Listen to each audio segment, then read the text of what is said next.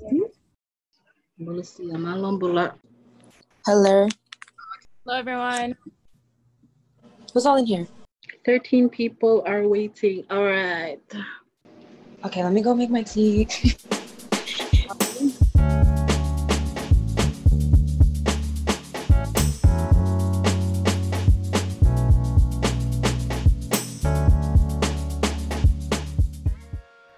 Bulamanaka, everyone. Hello, welcome to my channel. If you're new here, hi, my name is Pat Mari. Welcome to my channel. So before we get into this video, I'm gonna try to make this really quick. I just want to briefly explain what's going on because if you have been watching my videos for a while, you'll know that I've never done this before. So basically, if you don't already know, Fijians and Pacific Islanders from all over the world have been having these virtual meetings via Zoom for, I believe it's been a few weeks now that we have been doing this. We've had folks from the UK, Australia, New Zealand, Fiji, here in the US, and others around the world tuning in. So basically in these Zoom meetings, we discuss things such as racism and colorism, etc. And we have discussions and debates kind of about issues pertaining to our community. I understand that these can be touchy subjects, and if you don't like something that's said or you disagree, of course you should voice your opinions, but please do so in a respectful manner. Palm Squad, I know y'all have manners. I feel like I'm talking to children. Palm Squad, I know y'all have manners, and it's always good vibes here. So I would just like to continue that as we engage in these meaningful discussions with one another in the comment section. Even if you don't understand something, please ask, and maybe I'll respond if I see it, or someone else will see it and have an answer for you. So yeah, some of us Fijians here in the US wanted to host tonight's discussion, and our topic, as you can see in the title, is Fijian identity, past, present, future. I had some technical difficulties where the Zoom recording only shows the speaker rather than the gallery view where you can see everyone. If you don't know what I mean, you'll see in a little bit. But it's fine. We're all still new to this, so there's gonna be trial and error. I also want to mention that I was not originally planning on uploading this on my channel, but we decided as a group to utilize the platform that I do have, where the majority of my viewers are Fijian and reside in Fiji. This information can be of use to y'all, so I feel like I can reach a lot of people who may want or even need to learn this information. And honestly, whether you live in Fiji or overseas, I guarantee you'll take something away from this discussion. It's literally impossible not to learn something after watching this video unless you're trying really hard not to listen. So yeah, that's all I have to say for now. My brother Save will be leading tonight's discussion, and we are so excited to have Dr. Ponipate Rokolekutu, I hope I said that right, as our guest speaker. Save will be introducing him in just a bit, and if you don't already know who Dr. Ponipate is, well, you're gonna want to get to know him after this. Okay, let's go. Okay, I'm sorry. I can't hear. Bula. Don't bula, me Santa Rosa. Sí.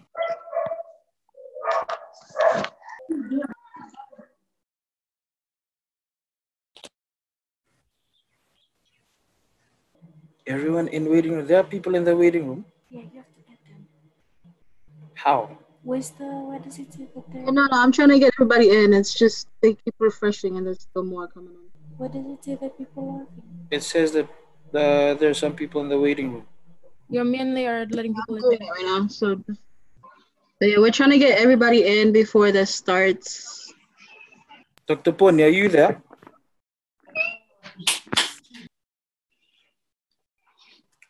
Dr. Pony.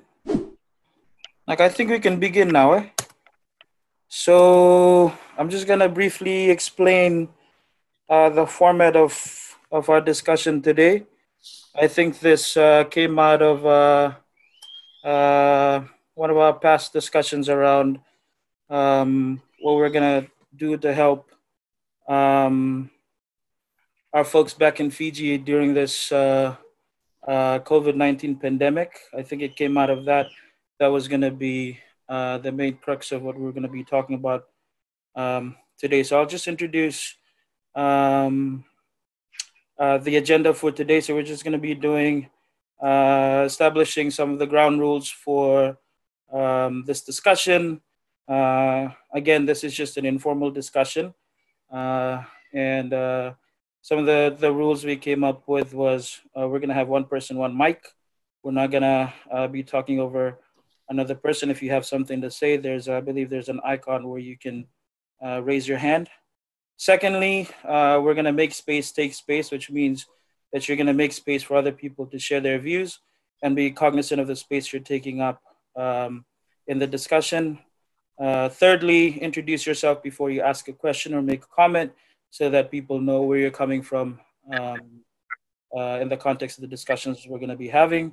And lastly, use I statements so that you're not generalizing or using generalized statements during the duration of this discussion. So second, we're going to give a moment to Dr. Ponipate to describe one of the topics for today. So we engaged him as early as yesterday to talk about this recurring theme of Fijian identity that we've been talking about. And I think that his scholarship has informed a lot of his ideas around what it means to be a Fijian, past, present, and future, which is what's going to undergird our discussion today. So I'll let him speak on that briefly after I go through the agenda. Thirdly, we're gonna, again, go back to engaging some of our folks back home and talking to them about just brainstorming around what are some ways we as overseas Fijians can aid you folks in during this difficult time. And I believe we're entertaining any input at this point to try to formulate some action steps moving forward. And then lastly, putting all that together and figuring out how we can address this issue. So without further ado, I'm just gonna move this over to Dr. Poni to describe his bio, having done his bachelor's degree at USB, and I believe his master's and a PhD at the University of Hawaii, being also the first Fijian PhD candidate to graduate, political science candidate to graduate from the university. Dr. Poni? Thank you, Save. Let's see, let me... Okay, Save, thank you for having me. I noticed that there are 61 participants in this forum. So first of all, I'd like to thank you, Save Ngasewai, for organizing this forum, organizing this opportunity to allow young people to talk about this very important topic, identity, Fijian identity. In the special context, as I talk about, as I think about Itauke identity, I think about it in two contexts. One is in the broader context of the diaspora, whether you are living in the United Kingdom, Australia, or New Zealand, or in the United States.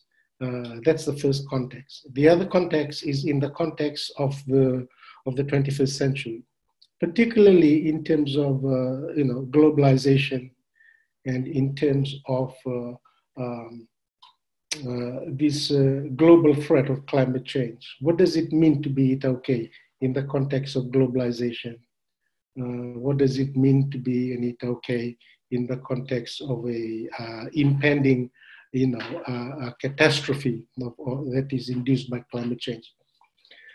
And so, as a Itauke, as a scholar, and as a Itauke, when I walk into the classroom, when I teach, or every time I'm invited to participate in a public engagement, I walk in not as a scholar, but as an Itauke. That's the first thing.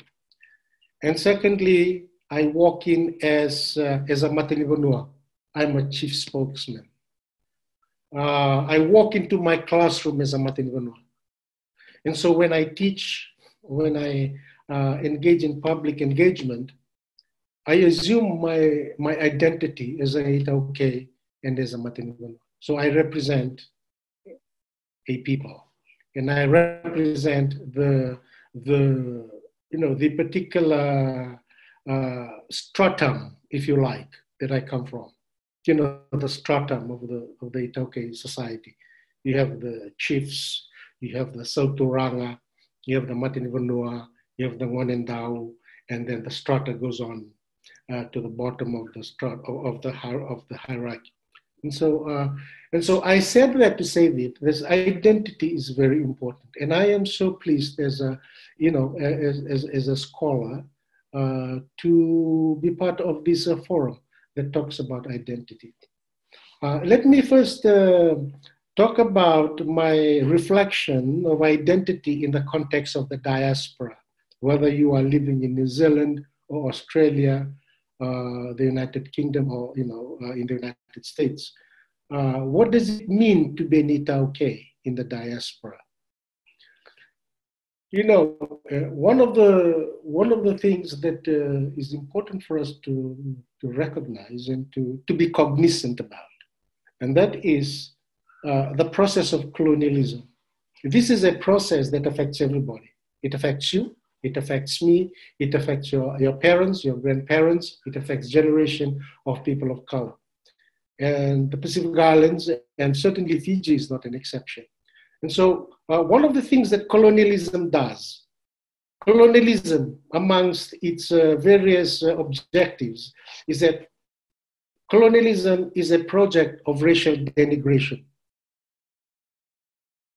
This is important. What does that mean? It means that when the whites came, they instilled this notion that our language is not important, our culture is not important, and you as an indigenous person is not important. In fact, all of these are obstruction to the promotion of capitalism. This is an economic system that you and I are part of. And this is an economic system. Remember this, capitalism is not an economic system that values your identity. Capitalism is not an economic system that values your culture, your language, and what is constitutive of you as an indigenous person. In other words, capitalism doesn't value your sense of indigeneity. Capitalism is an economic system that is predicated on a couple of things. One is the exploitation of the environment. Two, capitalism, thrives on white privileges. Capitalism thrives on the exploitation of people of color. Today we are consumed by Black Lives Matter. When you look at the history of Black Lives Matter, it's a history of slavery driven by capitalism. Slavery is driven by capitalist agenda. But it's more than that. Capitalism is also an economic system that exploits the natural environment. Capitalism thrives on the exploitation of people of color. Capitalism also thrives on the denigration of you, who you are as an indigenous person. And so what does that mean for us, for you in this 21st century? How do you deploy yourself?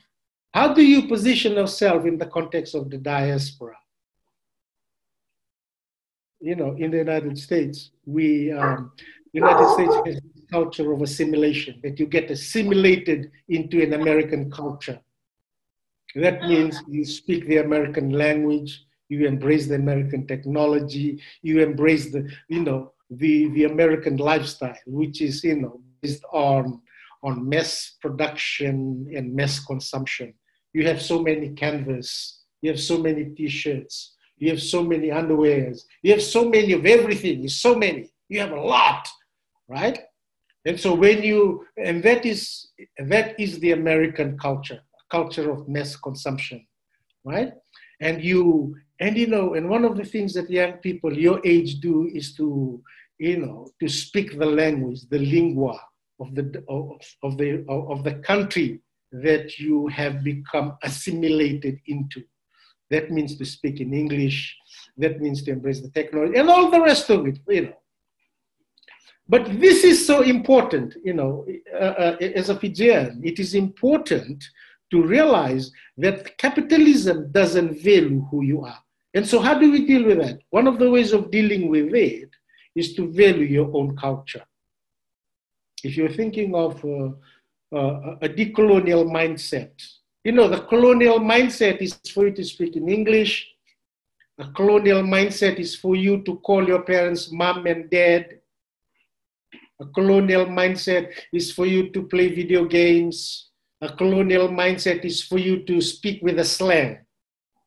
You know, if you grow up in the United Kingdom, you know, you speak with an accent, and that is indicative of progress. That's what, you know, that's what the Western education system teaches us. And one of the things that it denigrates is who you are as an Itauke, as an indigenous Fijians. And so as a scholar, let me be categorical about this, that your cutting edge as an Itauke is your language, is your culture, is your indigenous knowledge system. This is what anchors you. If you cannot speak your language, if you do not know your traditional epistemologist, which is your knowledge system, if you do not know your culture, then you are a lost person.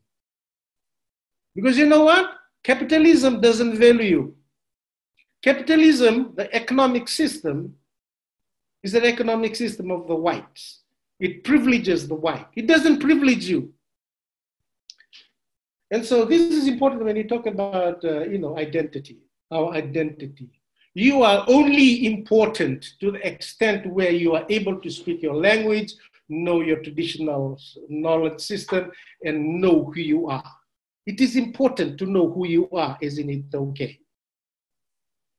Because if you don't know that, you will not prosper in the diaspora. You will not participate productively and progressively in the context of the diaspora. You have to be anchored in who you are as an indigenous Fijian.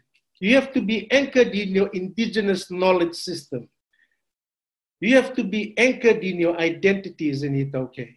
This is your cutting edge, your identity. And so in the diaspora, therefore, you know, when you are an indigenous Fijian in the diaspora, you possess a dual identity. One is your identity as an indigenous Fijian. You know the language, you know the culture, you know the relationships, and you know the traditional knowledge systems. The other is you also master, the modern world. You can also be an American, speaking the language of the American, or in the United Kingdom, you speak the language of diaspora, which is English, right? You embrace the technology, you participate, in the social interaction in the context of the diaspora. And so this what makes you, this dual personality, this dual character of both an indigenous person and the person of the modern world, an indigenous person and the person of the diaspora, makes you strong and enriches you. You cannot speak English fluently without speaking the vernacular language effectively. This is important. You cannot learn somebody else's culture without being grounded in your own culture. There is a misconception that when you live in the diaspora, that you need to speak in English. There is a misconception that your ability to speak in English is a sign of progress. That's a misconception. This is what I find, this is what I find out as a scholar, teaching in a metropolitan space like the United States, at the universities, at the States, in one of the universities in San Francisco. And that is, my cutting edge is who I am as an indigenous Fijian. My cutting edge is my ability to speak my language and to embrace my identity, my narratives, and where I come from. That is important. And this is something that Europeans, this is what colonization does. The colonial project teaches you, to denigrate your own identity, your own culture, and everything that comes with your sense of indigeneity. Right? Think about, I want you to think about African Americans. Think about African Americans, people who are uprooted from Africa through what was called the transatlantic slavery or slave trade, right? They were uprooted and they came and they were enslaved. And they lost everything. Amongst the things that they lost was culture, their culture and their identity. They lost that. When you look at African Americans today, you're looking at a generation of people who have lost their soul because they don't know their culture. They don't know their language. The only culture that resonates with them is American culture. But the American culture doesn't embrace them. And that's the same thing with us as indigenous Fijians. As much as you are educated, as much as you are acculturated, as much as you are assimilated into the American culture or the English culture, to those of you who live in the United Kingdom, Australia, New Zealand, you are not part of that culture. Capitalism and Western culture will not give you a sense of significance like your culture. You have to be rooted in your culture. You have to know how to speak your language. You have to know and value and embrace social relationships that are part of that sense of indigeneity, isn't it okay? That's what gives you importance. And so identity in the context of diaspora is dual. Your sense of indigeneity and your sense of navigating yourself around, capitalism, around metropolitan spaces like the United States, United Kingdom, and elsewhere, right? And so you have, when you have this dual identity, you become very powerful. You become very productive, right? You become very complex as opposed to being a white. The white, because they have a single identity. The only language they know is English. The only economic system they know is capitalism, which is a very exploitative system. But you as an okay, you have a vibrant indigenous identity. You speak your language, you are rooted in your culture, you are rooted in your social relationships, you are rooted in your indigenous system, knowledge systems, and at the same time, you are also able to live progressively in the modern space, in the diaspora. This what makes me, as an indigenous Fijian, very, very influential, very powerful, contributing, to the diaspora in the context of the United States, for instance. And so, it is important, when Savi asked me to participate in this, I'm not really sure of the content of this conversation, but my understanding of this is to talk on the importance of culture and identity, that your culture and identity is important. Your culture and identity is important. Your culture is an indigenous Fijian. Your language is an indigenous Fijian. Your dialect is indigenous Fijian. Because if you do not know how to speak your language, if you do not know your indigenous system, indigenous knowledge system, you'll not be able to do well in the modern economy. You'll not be able to learn effectively in university. Think about that. Those who are grounded in their culture and identity do very well in university, do very well in the modern economy, because they're grounded. They know who they are. Because the capitalist economic system doesn't privilege you. The capitalist economic system functions and thrives on white privileges, on the exploitation of people of color, on the exploitation of natural resources, and the exploitation of everything else. That means it denigrates you. As much as you and I participate in this capitalist economic system, this is an economic system that doesn't privilege you. It positions you into a subservient position. And your only cutting edge is your soul, is your identity as an indigenous Fijian? Dr. Puni? Your identity in the context. If I may, I was also reading up on your just on this topic of dual personalities and how having two different frame of reference can inform a lot of the ways we can thrive in academia, because we're able to look at scenarios from two different perspectives. From your indigenous perspective, you can contextualize it in that perspective, and you can contextualize it in the frame of reference of the adopted country that you're in. And then there's this other thing about the idea of arriving. This, I believe, goes for most of us who have left Fiji and are in the diaspora, wherever we are. I believe some of the themes that were coming out was that some people felt that speaking their language wasn't functional in this society, because one, people who don't speak your language make fun of you just by hearing how you sound in their midst. And the second thing is, I think this really seeps into a lot of this self hatred. I've been guilty of this too. It's, coming through high school and in college and making sure that I'm not speaking or cooking food that disturbs the scent of other people who have never heard of seasoning in their lives. And I think that a lot of these microaggressions tend to alienate us from assuming our identity.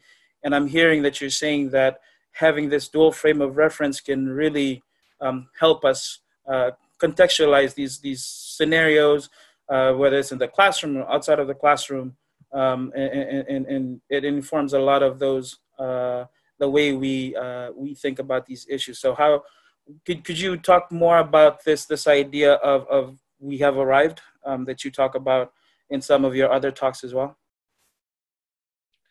Thank you, Sami. The notion of arrival, yes. We as indigenous Fijians, we are new to the diaspora. We just got into the diaspora a decade ago, or perhaps a decade and a half ago. When you look at the history of diaspora of Pacific Islanders, the Tongans, the Samoans, and the Micronesians. In fact, most of the Pacific Island countries that are associated with the United States, the compact island nations like Palau, the Marshall Islands, and the Federated States of Micronesia, places like American Samoa, places like Guam and the Northern Marianas.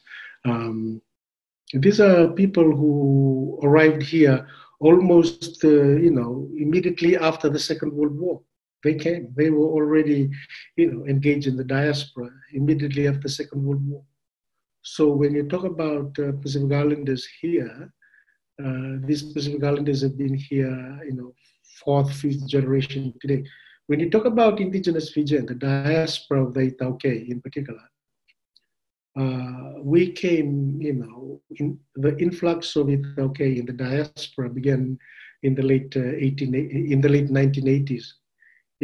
After the Second World War, after the first military coup. But there's an interesting thing about this. United States, Australia, New Zealand, they softened the immigration policies to allow Indians, because they were supposedly victimized by the military coups of 1987. There were two coups in 1987.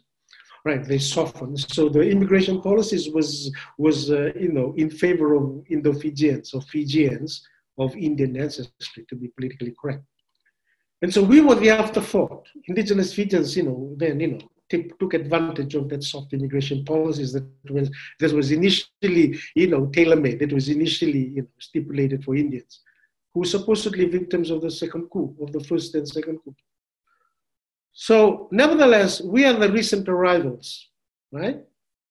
And the notion of the recent arrival is that, once we arrived, we think that coming to the United States is constitutive of the final stage of economic development.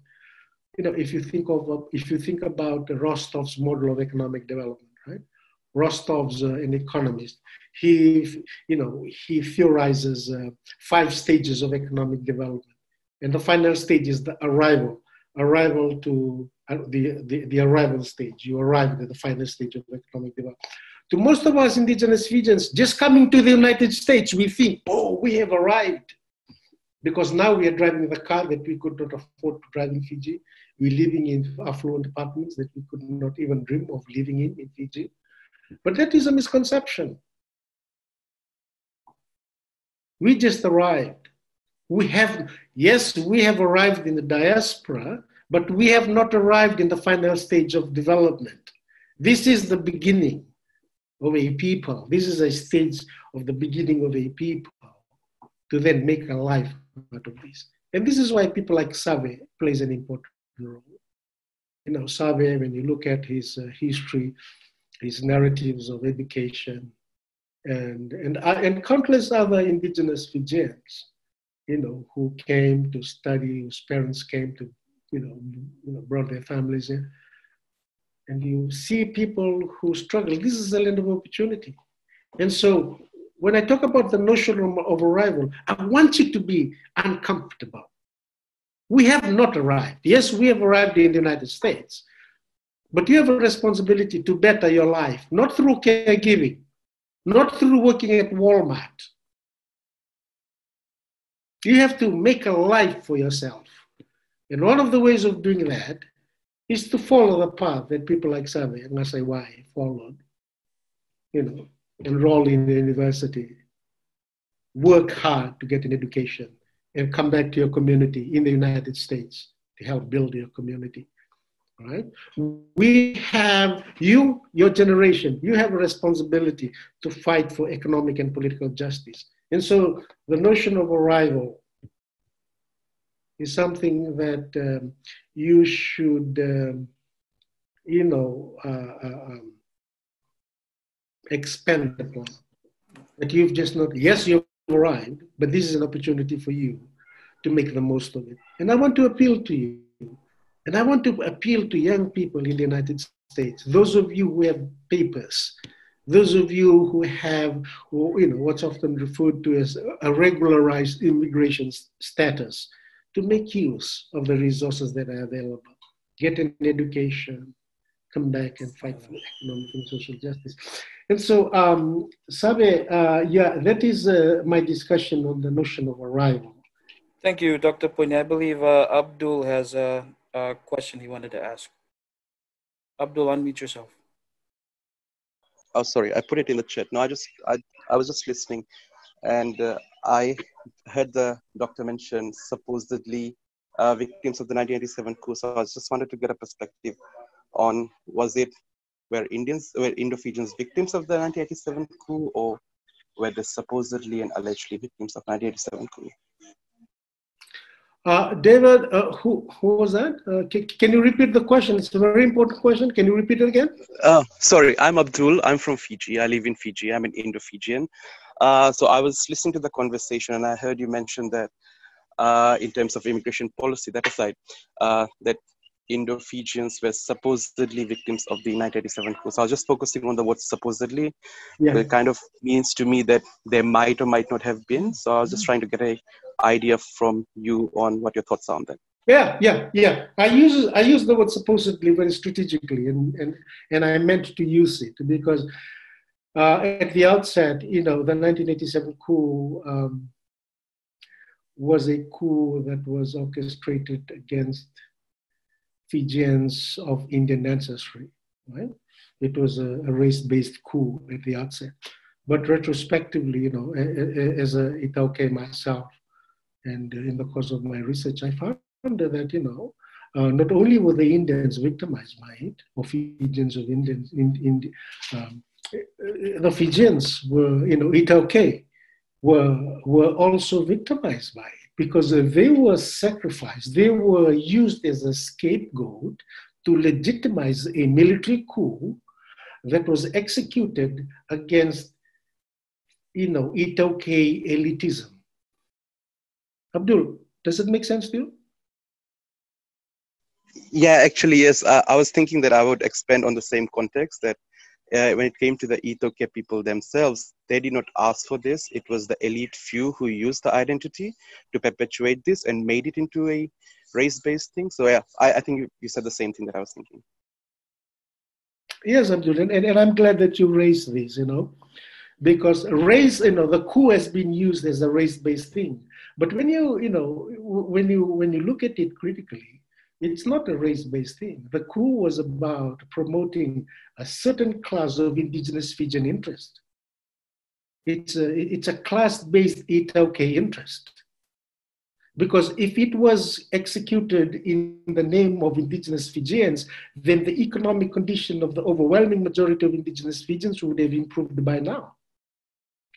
And as you know, you live in Fiji, that, the overwhelming majority of indigenous Fijians are still, living in scarcity in both the villages and native reserves.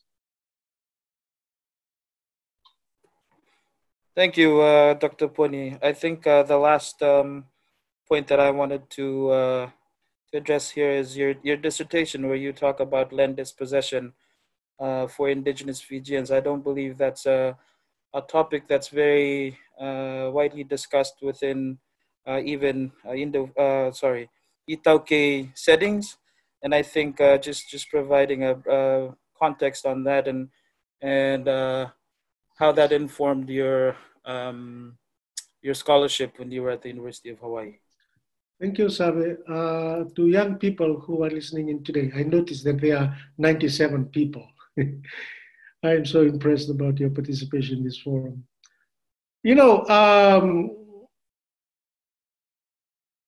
When I embarked on this journey, studying, doing my master's and doing a PhD, I was not necessarily interested in becoming a scholar. I was not necessarily interested in becoming, a professor. No, my interest was not to be in academia. I was not interested in becoming an academic. I was interested in understanding the disconnect between Itauke ownership of land, on the one hand, the supposed indigenous Fijian ownership of land, and the economic marginalization, the reality, the supposed ownership of land, and the reality of the economic marginalization of indigenous Fijians on the other. Because I lived and experienced, those kind of economic marginalization. I grew up in our native reserve, right? And often when I was growing up, I often wonder, my grandfather used to tell me, listen, the land is ours, right? The Indians are here to lease. But I noticed that we, the supposed landowners, live, in thatched homes, in substandard homes, while Indo-Fijians or Fijians of Indian ancestry who are leasing the land seems to live in better homes. They have, bathrooms and toilets inside their homes. They they have vehicles. They seem to eat good food. They travel overseas, right? While my people, the supposed owners of the land, we still live in poverty, in scarcity. We struggle every day. I remember, we eat roll almost every day. We eat eggplant. The kinds of food we eat, and the whole lifestyle that we live, living in substandard homes, living in scarcity. And I often wonder, why is it that we are landowners and we're living in scarcity? And so I was driven by the quest to understand the disconnect. And that's why, I did my research to find out exactly what is the disconnect. I wanted to understand this, the paradoxical condition of the Itauke. What is that? The fact that the owners, think about Fiji. Land is Fiji's, means of production. Fiji's economic development is predicated on one thing, on land. 91% of the land supposedly belong to indigenous Fijians. In other words, indigenous Fijians or the Itauke are the owners of the means of production. That means they're supposed to be economically empowered, but they are not. They live in deprivation. They struggle to put food on the table. You know, I remember when I was in high school, I was sent so many times back home because, you know, my parents could not afford to pay my tuition. Think about that. And yet, I am a landowner. And yet, my grandfather was, you know, Matinivanua. And we are supposed to be landowners. And yet, here, you know, we've been sent back to school, sent back home because our fees, we could not, you know, parents couldn't pay our fees. How do you reconcile? How do you reconcile, you know, landowners and economic marginalization, deprivation, scarcity? I was driven by that, right? And I found out that this thing called lease, you see, the Hawaiians lost their land. It was taken away from them. American Indians have had their land taken away from them, right? Aborigines of Australia have had their land taken away from them, seized. Indigenous Fijians, their land was not taken away from them. This is something convoluted, you know, complex about indigenous Fijians, that our land was not taken away. It was not seized, like what happened with the Aborigines of Australia, the Maoris of New Zealand, the Kanaks of New Caledonia, the Native American Indians of, you know, of North America. But our land was taken away through this thing called lease. This lease thing, what does it mean? It means that, you know, indigenous Fijians lease their land to non-Itauke. You know, the Indo-Fijians in the sugar industry, to Chinese, and to Australians, to Americans in the tourism industry, real estate development, we lease the land. But this concept of lease is disingenuous. The idea of lease is a form of land dispossession. Our land, Itauke land, was not taken away. It was not seized, but it was leased. This is a complex way of land alienation through an institutional leasing arrangement. Land was taken away through lease. Right? Where do indigenous Fijians live? We live in the native reserve, while the best part of our land is leased for economic development. What do indigenous Fijians get? They get lease money. Right? What kind of lease money? Lease money that was not based on the market value of the land. Right? Even today, you know, let me give an example. My father called last week. You know, he excitedly told me, "Oh, we got our lease money." I said, "Oh, wow, wonderful. How much was it?" $40. That's what they got. That's what my father got, $40. And yet, his land has been used to subsidize the economic development of the Fijian state.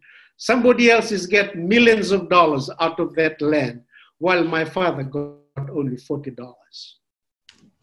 This notion of lease is disingenuous. This notion of lease gives the illusion to indigenous Fijians that the land is theirs. It's an illusion. No, the land is already taken away through lease. 99 years of lease, perpetual leasing arrangement through lease. You know, perpetual leasing arrangement is a convoluted way of land alienation. This is something that continues to, you know, bother me. You know, it bothers me today, just as how it bothers me in the past. And yeah, something that's sort of the crux of what I wanted to say about the institutional leasing arrangement. That is the means of land dispossession. There's another notion about this land dispossession. This notion of land dispossession, the lease, is camouflaged by the notion of, British colonial benevolence. Think about that. If you read the colonial literature, colonization, there's nothing good. Colonization is always about exploitation. Colonization is about oppression. Colonization about racial denigration. Colonization is about the exploitation of people and the environment. Colonization is about this word, take note of this word, evisceration. Colonization is about evisceration, to eviscerate. What does it mean to eviscerate? It's to gut. Think about a fish. You catch a fish and you gut the fish. You take the life out of the fish. That's what colonization is. You take the very thing that gives indigenous people life, you take it away. That's what colonization is. And yet, in the case of Fiji, when you read the colonial literature on Fiji, you come across very often this notion of colonial benevolence, that the British were benevolent, that they were, they came to protect indigenous Fijians. But that was not true. That was a camouflage, to camouflage Dr. Pony, there's also a question in the chat room by Jessica. She's asking, what are your views on the land bank that was set up by the Fiji government? And then there's another one by Lana who also asked, as a landowner and someone who receives lease, oh no, she just commented, I still have to apply to TLTB and lease a piece of land. So I guess the question is Jessica's question about the land bank. You as a landowner, you still apply. Think about that. Okay, let me address the second question. Think about that, right? To the, how many people who are tuning in today? 98 people. Think about that. If you are an indigenous Fijian, if you are an Itauke, and you own the land, why do you have to apply for lease if you own the land? You know, in the normative capitalist sense, if you're the landowner, then you are the owners of the means of production. You can use your land to, to benefit financially, economically. But in the case of Fiji, you have to lease again. This notion of lease, right? This is a complicated argument. It's a very complicated argument. The case of Fiji, the land tenure system, the economic condition of Fiji. Fiji as a colonial project was an intellectual project. It was an intellectual project. What do I mean by that? It was crafted. The land tenure system was informed by intellect. It was informed by Western anthropologists.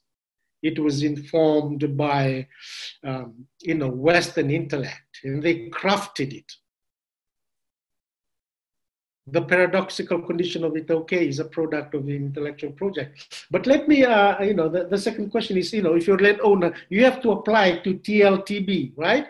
Now, TLTB is an institution established by the colonial state, right?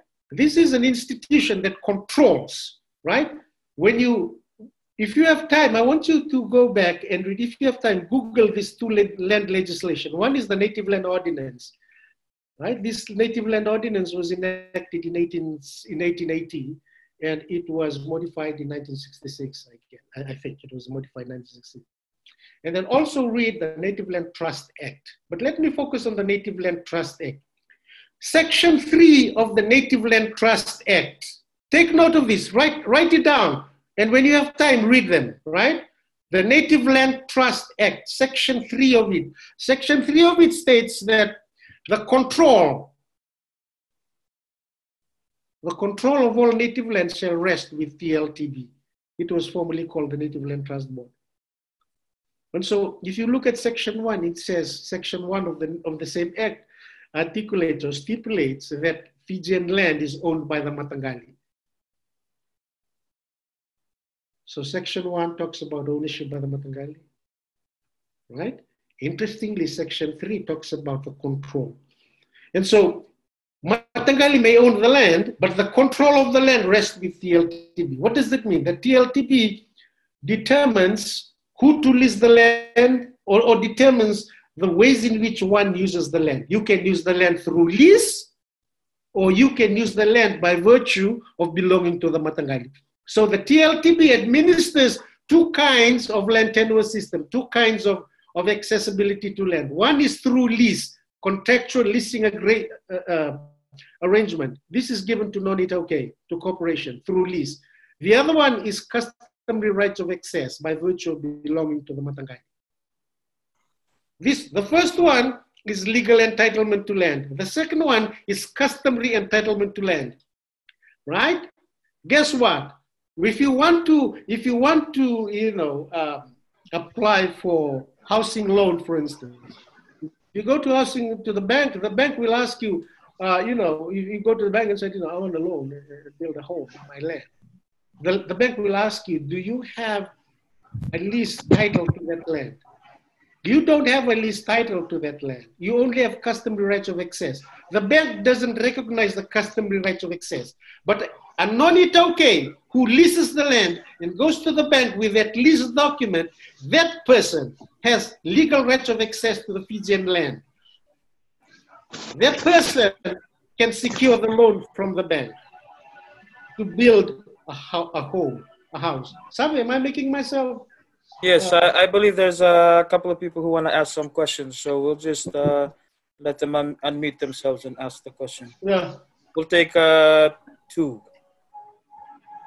Should I go first or Chope? Oh, okay. Yeah, Sorry, Nibola. I'll wait. I'll wait.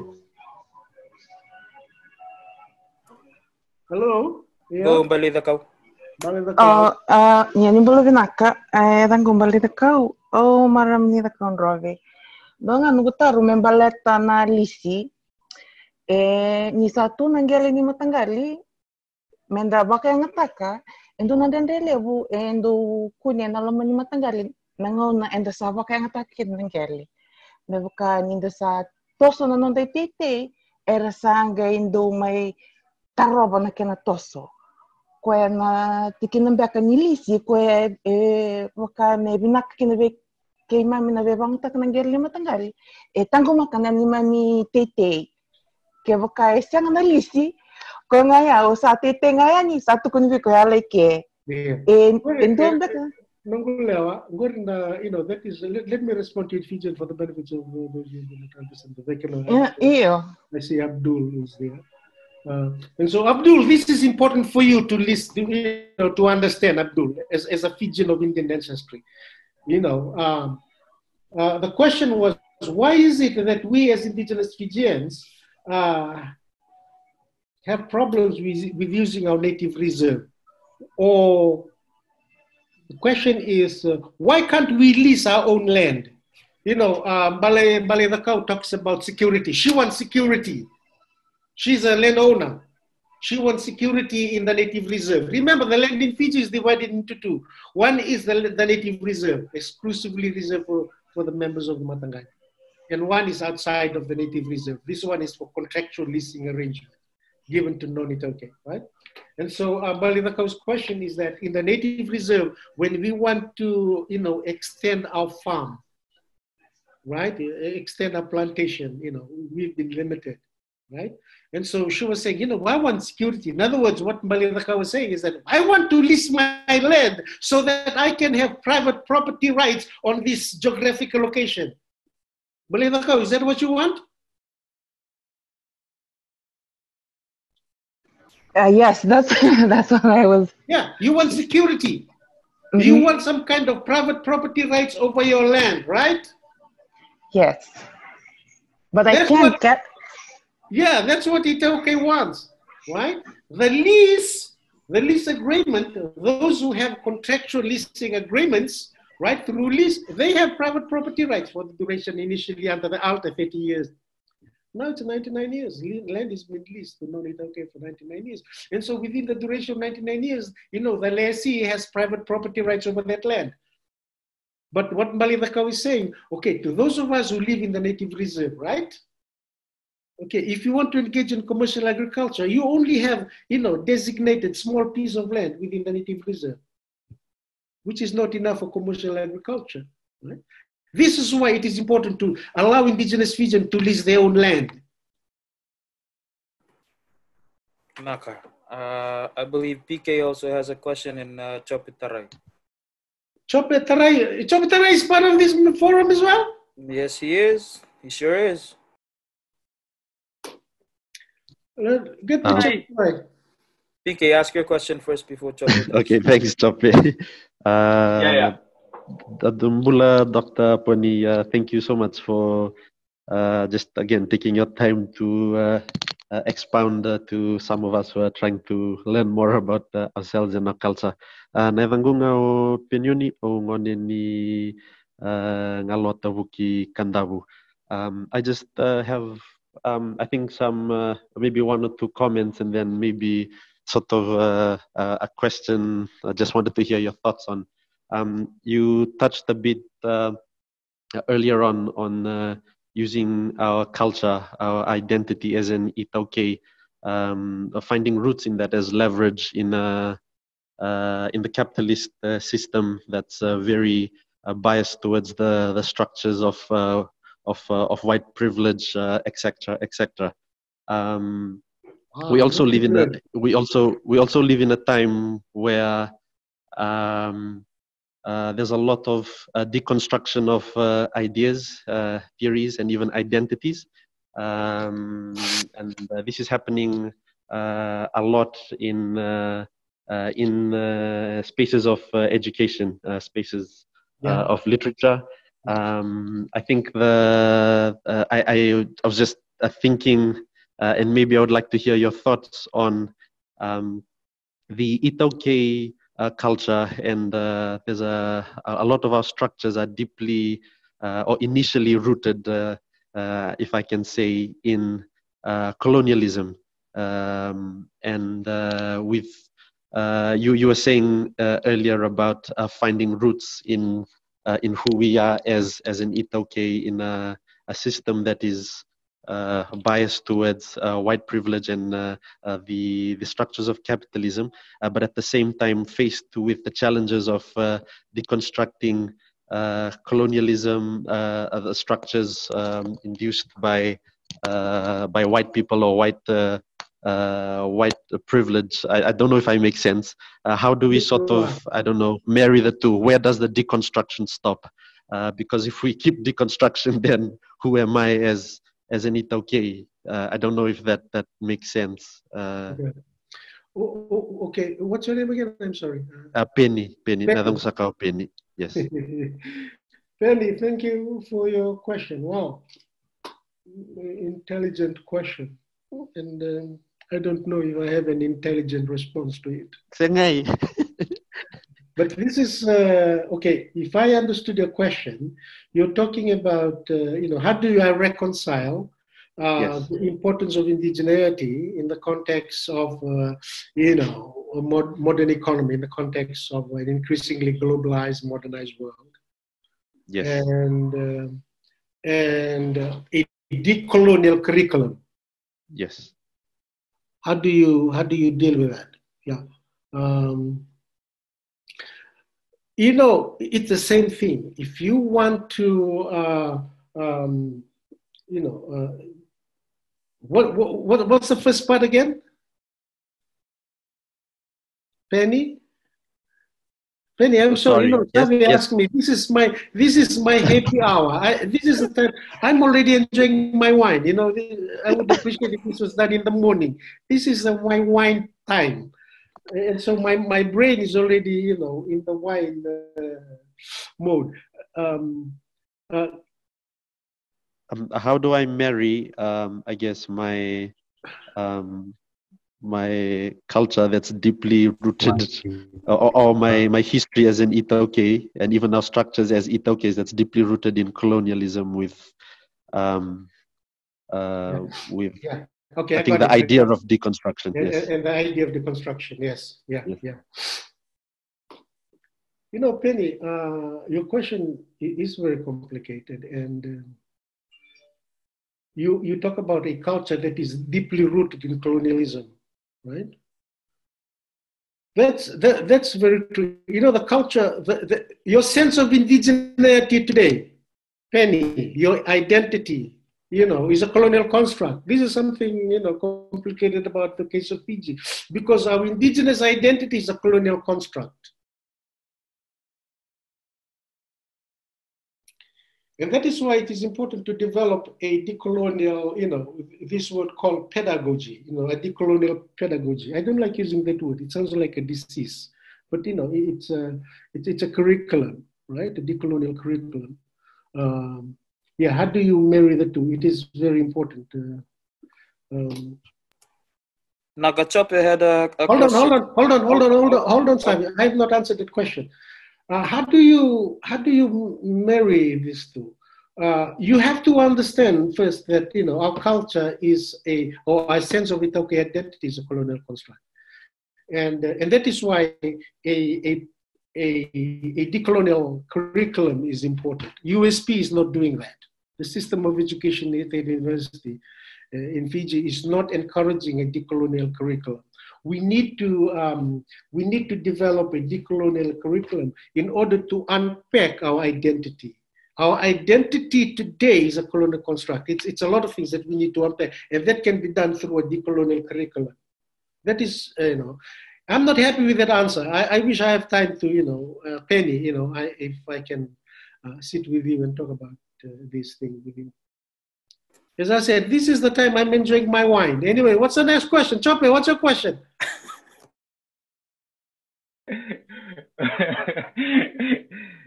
Bulatay. Bulatay. Bulatay kere ngo chope taray ngonite lebu nungutaro nga. Matini ka beba udim na tikirto na bitedi memory ka na wale sabe na wale Dr. Poni na wale na numdo tewunju na bital nongko no na na rongrong binaka da babin na talanga ni iyo puste lebu da babin na talanga ni sona vital no kilaka batiki sona vital no matata. So thank you very much na wale nungutaro. Just my question. I was wondering, Tai, if you can explain, considering these are the problems of colonization and the capitalist economic system, what would be it's a very complex issue, yes? What would be if you were in charge of the current, let's say, land policy in Fiji, what would be the first step that you would look at in taking one step closer to in a way, maybe decolonizing the land tenure system or something of that sort to overcome at least the major problem that you see. Yeah. From your dissertation, as you've explained, it seems to me that obviously NLTB is very much in need of reform, and then that's the institutional element, and then our social structure in itself. How do you our communal nature versus individual property rights and so on. So I just thought, if you were in charge of our land tenure system, what would be your first step? Thank you, Telem. Okay, yeah, again, that's a complicated question. Let me say this, to preface my answer to that. Let me say that, the land tenure system today, the land tenure system that is operating today in Fiji, it took 60 years to build the land tenure system. The British colonized Fiji for 96 years. Out of that 96 years, the British colonial government took 60 years to build this land tenure system that Chope is referring to. It took 60 years. What did they do with that land tenure system? First, there was a process called land registration. You need to register the land before you can lease it. So land registration was a process of mapping the land. Map the land to identify the land boundaries of each Matangali. They created the Matangali as the land owning unit. They created the boundary. And they also created this after land was registered, after 60 years of land registration, then they established what is called today the Native Land Trust Board. Today it's called the Itoke Land Trust Board. And so the Itoke Land Trust Board then, institute a leasing arrangement, right? Okay, that leasing arrangement was meant to make the best part of the land available to Fijians of Indian ancestry, to Indians who came through the indenture system. They came as an indenture system. After they were freed from the indenture system, they were given 10 acres each as independent sugarcane farmers. So in 1940, the sugarcane, the Itoke Land Trust Board was established to administer the leasing arrangement, right? And so the land tenure system today is tailor-made to the sugar industry, to the tourism industry, to the real estate development industry. The land tenure system is meant to make the best part of native land available to foreign investors, to non-Itoke for profit through an institutional leasing arrangement administered by the Itoke Land Trust Board, right? And where do indigenous Fijians feature in this? They feature in the native reserve. All the villages, they live in villages and native reserve, right? Think about this, to the 103 people who are participating today. Think about this. When you get off at Nandi Airport, You get off at Nandi Airport, right? The airport is one of the best airports in the world. It's a first class airport. You get off at the airport, you get in the bus or taxi or rental car, and then you drive, you leave the airport. And you see the residential places, beautiful. The best part of Fiji you see. And then you come to the farms. It's wonderful. You see the beautiful homes. You know, you see the farms. And then you enter the first Fijian village. That what happens to the scene? The scene changes. You see substandard homes, you see, you know, unmaintained homes. Yet these are the landowners, right? These landowners, they live in the villages by virtue of belonging to the Matangan. They do not have contractual rights of access to the land through lease. What you see, you know, the residential places that you see, the farms that you see, the airports that you see, those are land that were offered, that were given through lease arrangement. It's a contractual leasing arrangement given to those who lease the land, the airport, the residential places, the farms, right? They have legal rights of access to the land. These are the people who have who enjoy the capital value of the land, because they can use the lease to, you know, to secure development loans for commercial agriculture, for real estate development, or for any other kind of commercial ventures. Those in the villages, they do not have that right. They only have customary right of access that is not registered. The bank does not recognize that customary right of access. If a villager goes to a bank and says, listen, can you give me a loan to refinance my house? In the village, the bank will say, do you have a lease title? They don't. They do not have private property rights to the land in the village, as opposed to the lessee, right? To an Indo-Fijian or to a Chinese or to an American, Australian, New Zealand investor who has a lease title, who has contractual rights of access to land through lease. This is a contractual arrangement agreement that is recognized by the banks, recognized by the modern economy. Indigenous Fijians in the village, they do not have that access.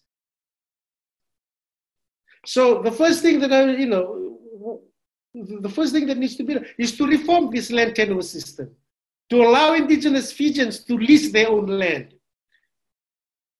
so that they can enjoy the capital value of the land. You know, capitalism, you know, as much as we critique the capitalism, as much as we hate it, you know, I teach at the university, we critique capitalism. We critique it left, right, and center. Capitalism is bad.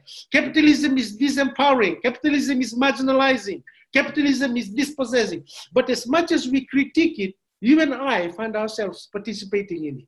So capitalism is here to stay.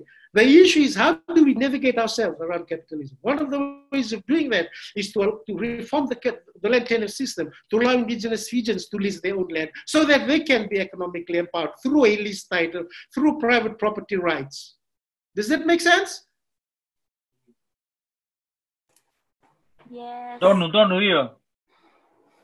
If I become Prime Minister, I'll change the land tenure system. But this is the problem. This is the problem with the land tenure system. The land tenure system is tailor-made to the sugar industry, even though the sugar industry has declined tremendously. Today, the sugar industry only constitutes 5% of GDP, right? The land tenure system is tied to the sugar industry, to the tourism industry, to the real estate development industry, right? And so if you tweak or if you reform the land tenure system, you run the risk of compromising the economic survival of the Fijian state. You run the risk of bankrupting the economy. But to you 103 people who are tuning in today, that is your call. You need to figure out a way of reconciling the economic survival of the Fijian state and at the same time economically empowering indigenous Fijians who are the owners of the means of production, the owners of the land. That's a call of leadership in Fiji today. How do you reconcile maintaining the economic survival of the Fijian state, the economic base of the Fijian state, of the plural society of Fiji as a nation? How do you reconcile the economic survival of Fiji's plurality and at the same time the economic empowerment of indigenous Fijians? The economic empowerment of indigenous Fijians is not a race issue. It's an issue of economic justice. It's an issue of political justice. So, Chopi, you're asking me, what would I do? Reform the land tenure system in favor of indigenous Fijians. Allow the economy to bankrupt. Let the economy bankrupt first, and then we can rebuild it. At least this time in favor of indigenous Fijians.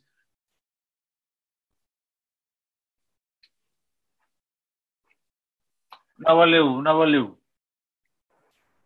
Does anyone else have a question? I believe Yohan and Ben had a question. Belum na kaya bunuay nangungatan niya la ang mantilyo. You had mentioned that we need to reform the land tenure system in Fiji. Even we as Fijians are struggling with the land lease ourselves. Sir, what's the last one? The last sentence? Okay, okay, many Fijians are struggling with trying to get land leased to us by us within ourselves. So my question is, what is in place? Because, for example, in my situation, we feel like the land that is written to our Matangali is not in our names. With that being said, we have to, even if we're trying to get into agriculture, we'll have to somehow finally lease land from another Itoke.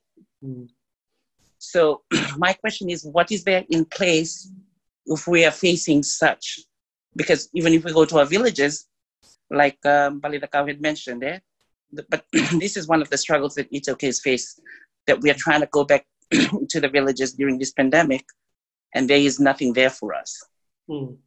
So my question is, how can we deal with this type of situations where we're trying to come back to claim our land that is supposedly to be for us, but now we have no choice, but we'll have to go and lease land somewhere else. Yeah, you know, unfortunately, we have to go back to subsistence agriculture, because that's what indigenous Fijians have been positioned historically to be perpetual subsistent farmers until the end of the world. While non-Itaukes are positioned to be, you know, commercial farmers, entrepreneurs with the usage of Itauke land, right? Until and unless you change that, we will continue to be perpetual subsistent farmers. So you're asking me, you know, you go back to the village, we go back to subsistent farmers. Because if you want to lease your Matangali land, there are institutional constraints. See, think about this. If a Chinese, right, you know, this is a very sensitive thing. Abdul, I'm sorry, right? I don't want to be discriminatory here. But land please go ahead. It's an open discussion. Yeah, land is such a sensitive thing because, you know, when you talk about indigenous Fijian land, you're talking about the intersection of a race, of races. Itauke, Indians, now you have Chinese, and now you have other, you know, racial groups coming in, right? And so in your Matangali, if you know, if an Indo-Fijian wants to lease the land, that Fijian doesn't go to your Matangali, because your Matangali doesn't control your Matangali land. The Native Land Trust Board or the Itauke Land Trust Board controls your land. That is stipulated in the Native Land Trust Act. Section 3, if you have time, Google that Land Act. Read it, familiarize yourself with it, right? The control of all native land shall rest with the Itauke Land Trust Board. The control. That means the TLTB has the right to determine who to lease your land. Not you, not your Matangali, not your Evusa, the TLTB. And so this is a predicament that needs to be changed. You know, it's young people like you who needs to reform this land tenure system. And so my answer to you, you know, you go back to subsistence farming, because that's what's available to you in your native reserve. You are not positioned as a commercial agriculturalist. You are not positioned as an entrepreneur in the land tenure system. You were seen as a black slave. You were seen as indigenous person. The British sees you, the Itauke, as somebody who is unenterprising, devoid of entrepreneurship. And that's why you're positioned in the native reserve as a perpetual subsistent farmers. Thank you. You've actually answered my question, Vinaka. Yeah, this thing make me angry, you know. We need to change that, you know, and I'm glad that Sabe, you know, organizes this forum. These are some of the things that, you know, you young people, you need to resolve this. You need to figure out, how do we reconcile the economic survival of the Fijian state? When we talk about the Fijian state, you're talking about a democratic plural society. Indigenous Fijians, Fijians of Indian ancestry, Chinese, other races. How do you reconcile the economic survival of the Fijian state and the economic empowerment of indigenous Fijians? Not through affirmative actions, not through giving them fish, but teaching them how to fish.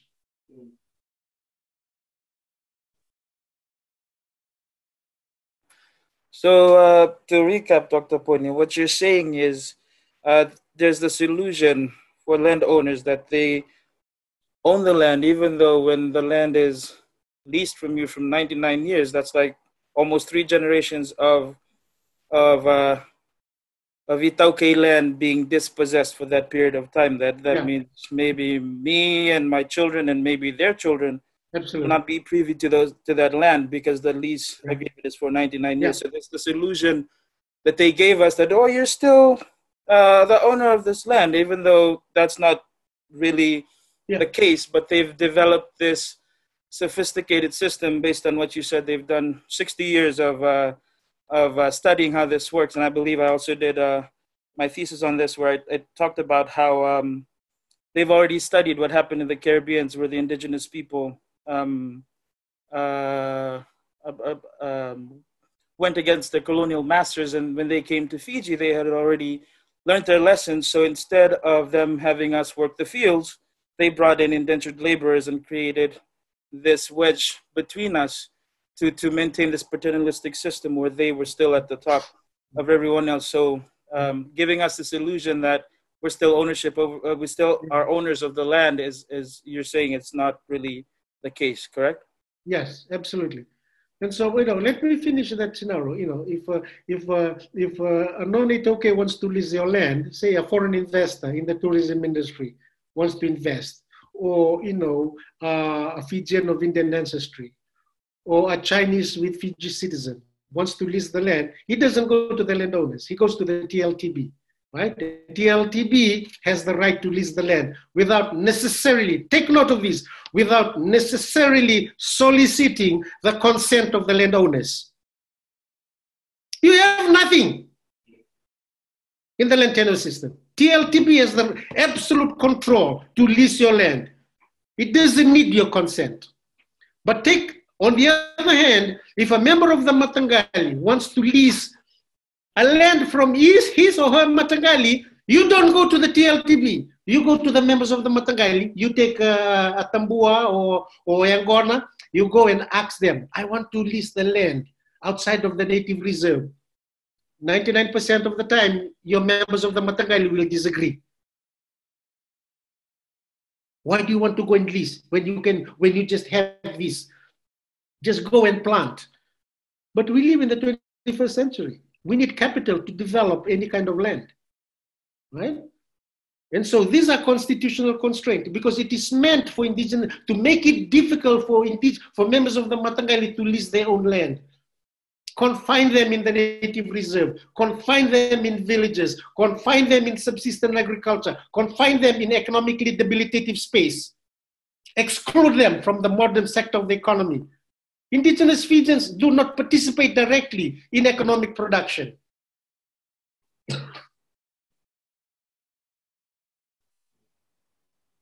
You know, that's not a racist question.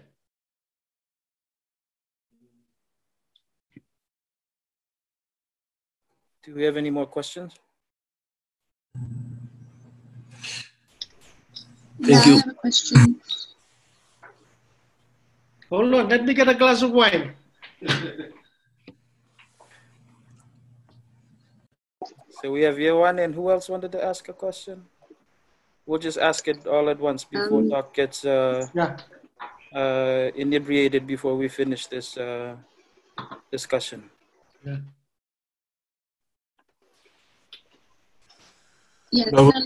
Doctor, just first of all, I'm Ioane Ponipate. I'm based in the Marshall Islands. So it's my first year here, and I was just following your discussion on colonization. Yeah, go ahead.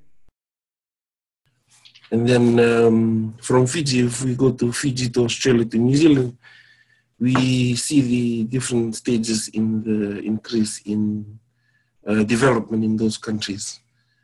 In my case, I came to Marshall Islands, which is not as advanced as Fiji.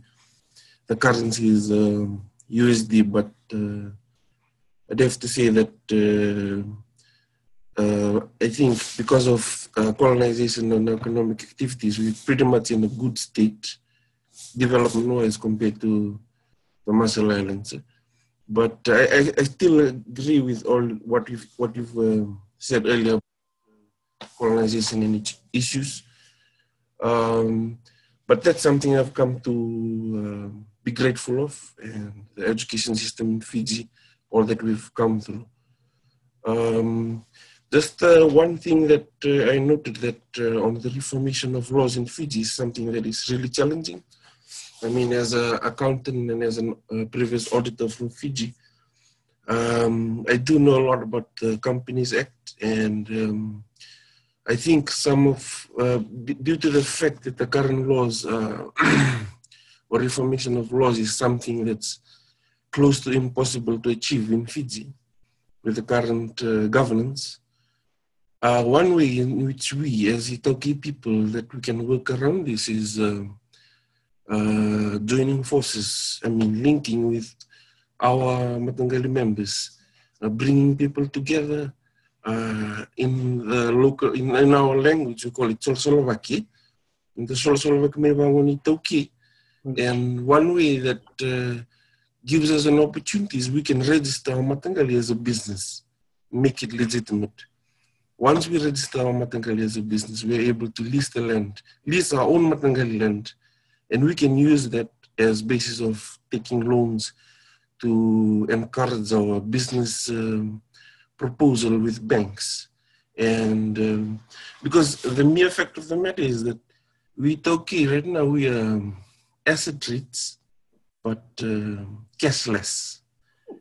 And I think in these stages, I just wanted to get a feedback from you. What is your take on this matter? In these stages, since the law is hard to reform right now, and due to governance, the possible solutions which we should perhaps look into and move forward on, like creating, registering your Matangali as a business, making it legitimate and bringing your people together. So we can form business proposals and move forward. And yeah, I think that's something I wanted to raise up with you. Thank you, Ioane. Your question shows that you've been reflecting on this, and thank you for that. I want you to rethink about your statement about the economic development. You said you're grateful about the level of economic development in Fiji in comparison to the Republic of the Marshall Islands, right? I also taught at the College of the Marshall Islands for 3 years. I lived in the Marshall Islands in Majuro. And I see that there are a lot of comparison between, Marshallese in Marshall Islands and Itoke in Fiji in terms of land dispossession, economic marginalization, and all the rest of that. So I want you to rethink about your notion of this development. See, Fiji, when you talk about Fiji as a region, Fiji, when you think about it in terms of regional economic development, is the most economically developed island country in the region, in the South Pacific, excluding Australia and New Zealand, right? Now, that economic development is tricky because that economic development, that standard of economic development does not necessarily translate to the economic development of indigenous Fijians. Indigenous Fijians are perpetually economically marginalized in villages and the native reserves. So there's a big disconnect about that, right? Yes, you should be proud of the educational system in Fiji. One of the things that the British relinquished to post-colonial government was an excellent system of education. But that system of education, Iowane, is a system of education that perpetuates what's called the Anglo-American knowledge systems. The Anglo-American knowledge systems that promotes white privileges, that promotes the exploitation of the environment, that promotes everything else but the interest of indigenous Fijians. So this is an educational system that needs to be decolonized. We need to decolonize an educational system, and develop an educational system that celebrates indigenous Fijian knowledge system, that celebrates indigenous Fijian experiences, both colonial experiences and post-colonial experiences. We need an educational system that celebrates and promotes indigenous Fijians and everything about being an indigenous Fijians, right? And the second thing about your issue, which is very important about what my thoughts are on the, if I heard you correctly, you said that indigenous Fijians are assetless and cashless. Am I correct?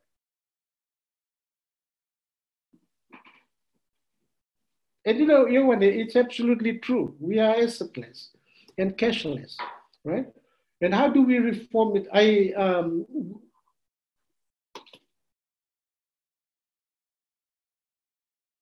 We need, your idea of Solsolevaki. Idea of Solsolevaki is good. It's viable. We can do it. One of the challenges to that is unity, right? You need to work very hard to unite members of the Matangali, to agree to these kinds of things. In my experiences, one of the challenges is disunity. One of the challenges is distrust. One of the challenges is the constant suspicions of members of the Matangali against each other. Indigenous Fijians, we are very distrusting people. And so your challenge in promoting the Solsolevaki is how do you secure trust amongst members of the Matangali? How do you secure unity? How do you articulate a vision, right, for the members of the Matangali to be united behind and work for a common good in terms of the Matangali? That's my response to your question.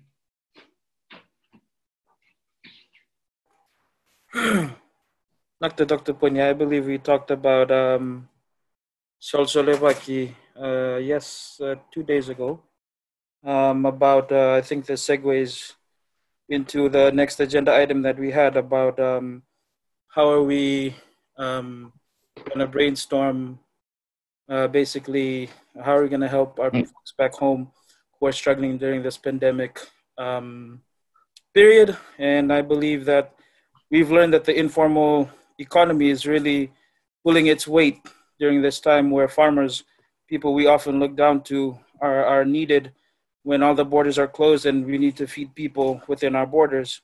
So what do you, I guess this is open to everyone, what do you guys suggest we could put forth to help in whatever way we can to the people back home? And this goes for people back home too, if you want to chime in. Well, I will let others to speak on that. I've been speaking a lot. Let's hear from others.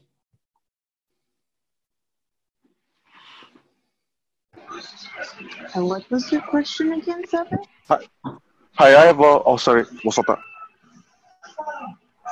I was just saying, how can we assist folks back home during this pandemic period, whether it's monetarily or maybe we can set up some systems to help aid them in their during this time, sponsoring students or whatever. What do you guys think moving forward? I want to get to action steps where we're actually changing this conversation, the discussion into actual tangible ways to help people back home.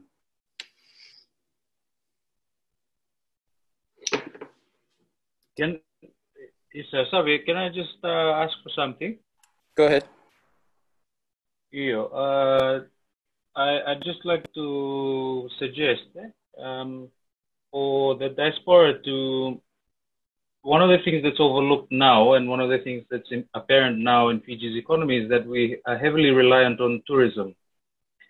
And the sugar industry, everything else is pretty much fallen on its knees. One of the things that's really helping people survive is the remittances. So whatever money that families still send, I think it goes a long way. A lot of the analysis that's being done shows that the remittances in itself is sustaining a lot of the communal obligations and everything else. So I think if families continue to support their own extended families and keep the remittances coming in, it's actually helping a lot of the things that people don't consider. And especially in the current state of the economy that we have right now.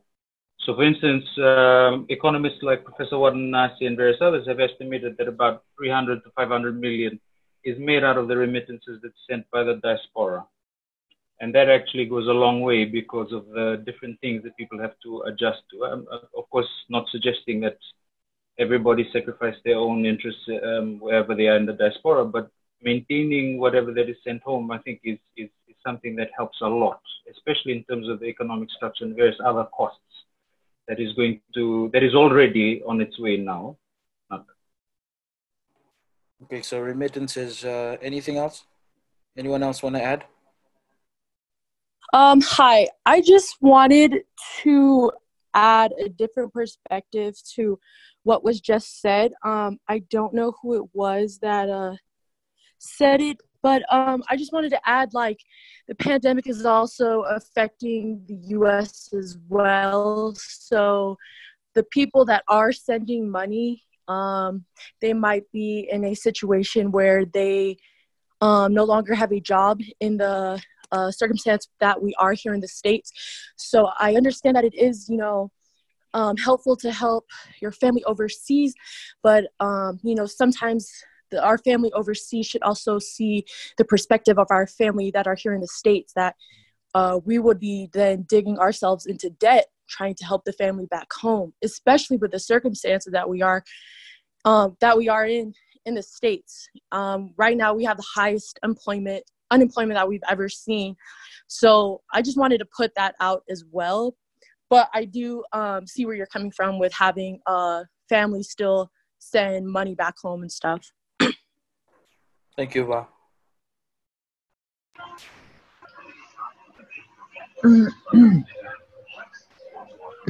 I would like to say something. Bula naidang gorupin ngonikandavu over here in Fiji. There's a lot. Firstly, I would personally like to thank everyone overseas, all the Fijians overseas sending money over. It's great to see when we're going past Shop and Save.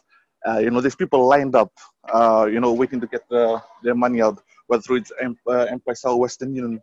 And I just want to say a big thank you to you again, because I don't know how channels work when you donate money. I mean, when you go through certain programs here in the country.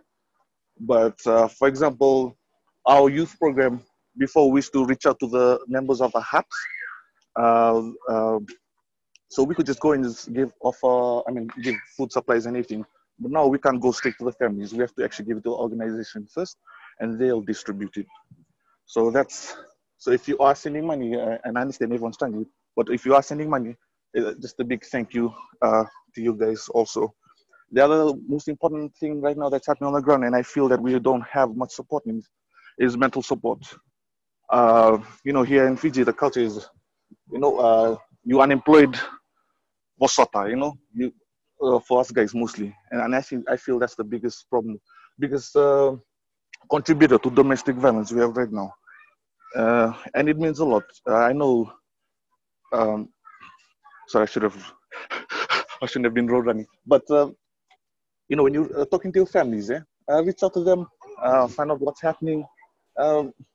We don't know what struggles we're going through personally for each, and it's good to know, or well, it's good to find out what's really happening in the minds of a lot of people, because like I mentioned, with this COVID-19, there's also a huge spike in domestic violence, and it's pretty much huge with us Itokes. Naka. Naka Rupeni. Dr. Pony is excusing himself right now. I believe he's getting impatient, wants to go enjoy his wine.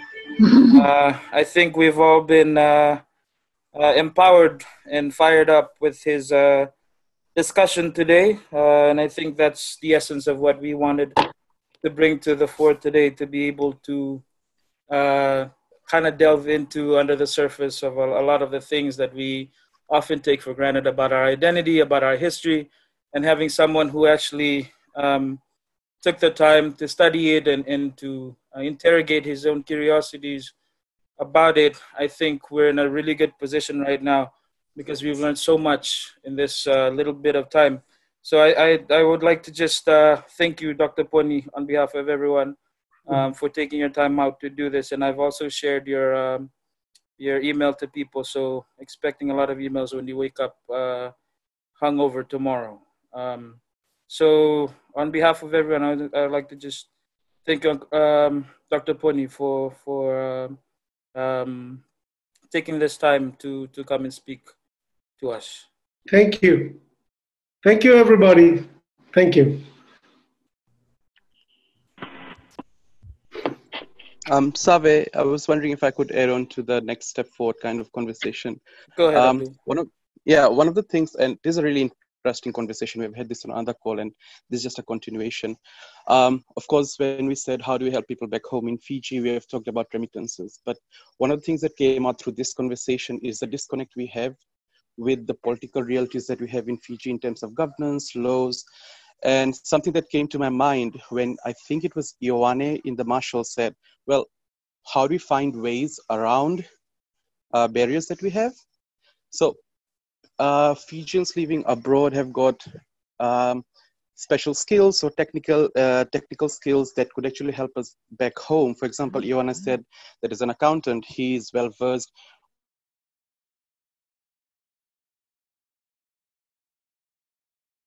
Matangalis could set up companies and therefore they could actually claim ownership, etc. So one of the things that we could actually talk about and do, and that we could probably ask for help from you guys overseas, is with those technical experiences in trying to better our lives here. And this ties into what Dr. Ponipate said about not giving the fish, but teaching how to fish. Remittances are fine. We do need it right now because there are circumstances which are unable to allow cash flow and income, yes. But in the long term, maybe that's the kind of relationship in terms of helping that we want to cultivate, where we are talking about their skills, their knowledges that exist in Fiji and outside of Fiji by and for Fijians that we could actually use to our benefit back home. Yeah, that's all. Naka Abdul. Before we close, does anyone else want to add to that? So we'll put this together, and I think we'll try to announce it in the next meeting if we get a next one going, just to see how we can organize around some of these strategies to help people back home. Savi, I had a question. Are we trying to do this as a community here in the US? Is what we're trying to do with how we're going to help people back home, or what are we trying to do? That's the idea. I think it's not only for the US, I think it's for Fijians all over the diaspora, the UK, Australia, trying to figure out how... Yeah, go ahead. Could I suggest something that we could do? What we could do is we could have Team Twitter Fiji. I actually find out, like school is coming up right now soon. We'd have single parent families, those that have kids. They could get a list and we could anonymously just pitch in for whatever they need to get going for school that's coming up. That's probably how we could just start off. Like try and just get families that have single parents or kids that don't have parents. That's probably for a start. We could do that. We could just pitch in, or anyone we could just sponsor. a child or two. Just my suggestion. Sorry, can I just add on to that? Yeah, go ahead. Sorry, it's also not just the single parent families and those kind of families that are sort of the first ones to jump to the front of your brain when you're thinking about those in need, but also there's a lot of families who have parents who lost their jobs during the last few months. Yeah, so those might be the ones that are trying to, keep it together or keep it secret from a lot of other family members, trying to make sure, because we're proud people. Sometimes we don't want to show how hard it is at home to the rest of the family. But just, I don't know, check in on certain family members if you can. That's all. Yeah, thank you, Jerry. My question is to the folks in Fiji who are tuning in. Would you be able to set up a way for us to maybe get us a list of names or families that we can reach out to directly or through you or whatever they're comfortable with, since you're already there, so we can organize wherever we are. Hi, Save. It's Renata here. Hi, Renata. So the FCOST in Fiji, the social services, they have a list of families who are in need of basic household items. And we've been working closely with them, a small group of friends and I. So if you're willing to sort of help out, we can send this list. Yeah, that'd be nice. All right. Send it over. Thank you.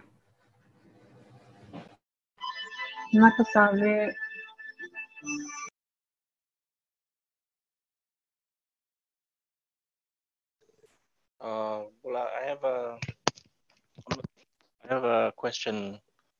If no one's talking, I just wanted to ask, continuing on from what Dr. Pony was going on about. I wanted to know what wine he was drinking, what specific type, and if he could recommend a type of wine for a beginner like me, who's sort of interested in getting into the field of winery at 5 p.m. in the afternoon. Thank you. Hey, Meli, I've sent out his email in case you want to email him directly for his wine stuff. I believe he's a pretty good wine connoisseur. So reach out to him. Okay.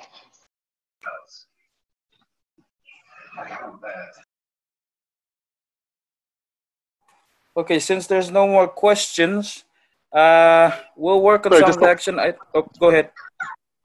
Sorry, one last question. Savi, I know we're not supposed to turn into a political thing, but right now, I mean, for most of you guys there in Fiji, I mean, those Fijians living in the US, I mean, your thoughts on the on politics right now, political parties. I'll pass this to whoever wants to answer this question. What exactly is the question? I mean, your thoughts on I mean, the current politics, the current political parties we have here in Fiji. Let's not use the current government. We don't know who all is on this chat, but yeah, just generally speaking. Naka.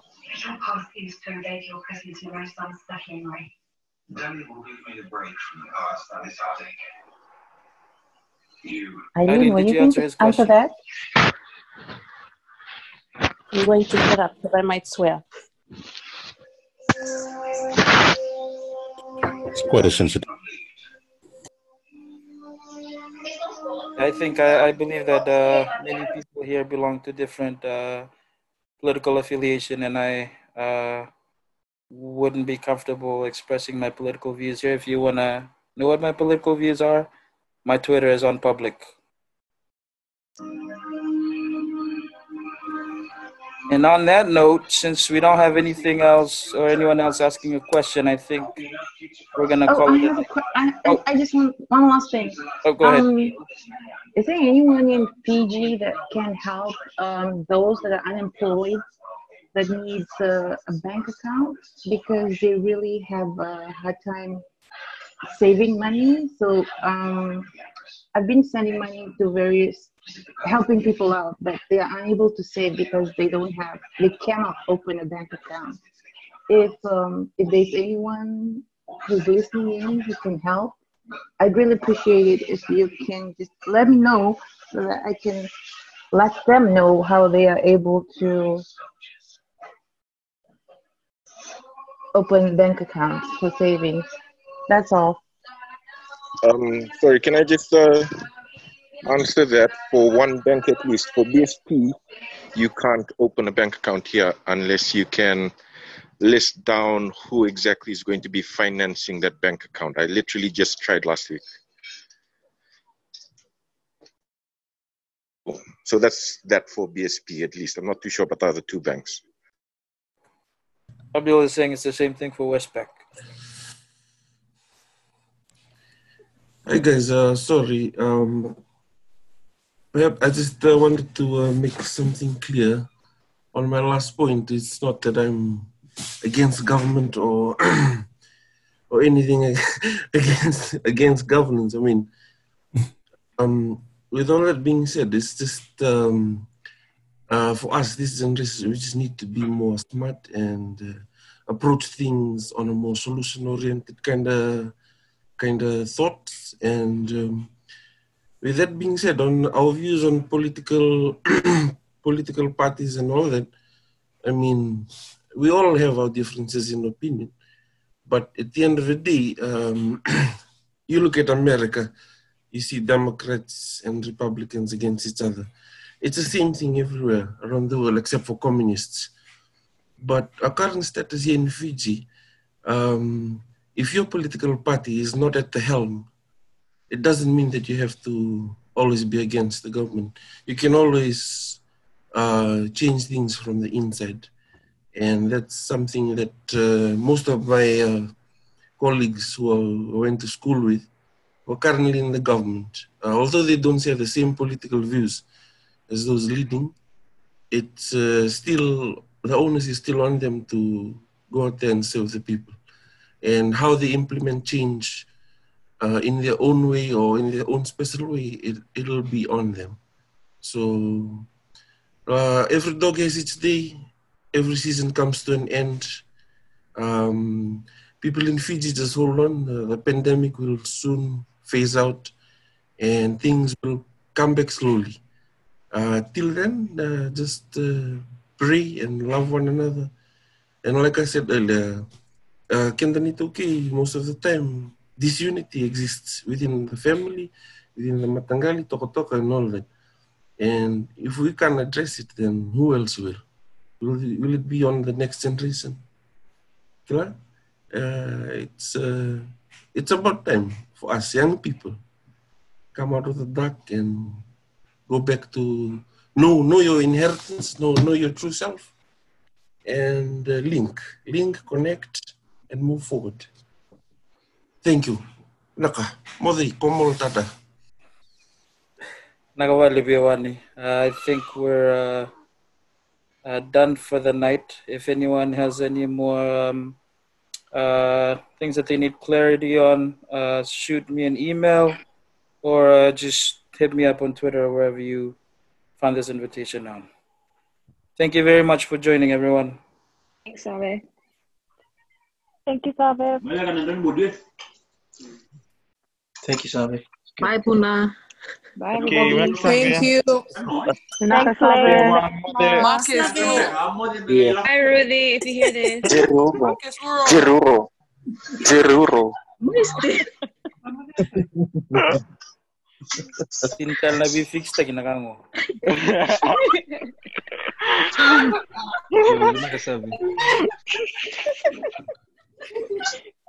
Yeah, everyone. Thanks, guys, for joining in. All right, y'all, that is it for the video. I hope you guys enjoyed it. I truly hope that you guys learned something useful. Thank you again for Dr. Ponipate for coming on, and thank you to my brother Save for hosting. Thank you to Team Fiji for tuning in and engaging in the conversation and just being really respectful. I hope we can continue these meaningful discussions with one another through Zoom, in the comment section, on social media, wherever we are. And if you would like to participate, you can go ahead and follow me on Twitter or Instagram at @patmari_. Usually have updates on there, or you can just go ahead and search for hashtag Team Fiji to stay updated, to get the link when we do have future Zoom meetings and these discussions again. Yeah, thank you for watching. I'll see you guys in my next video.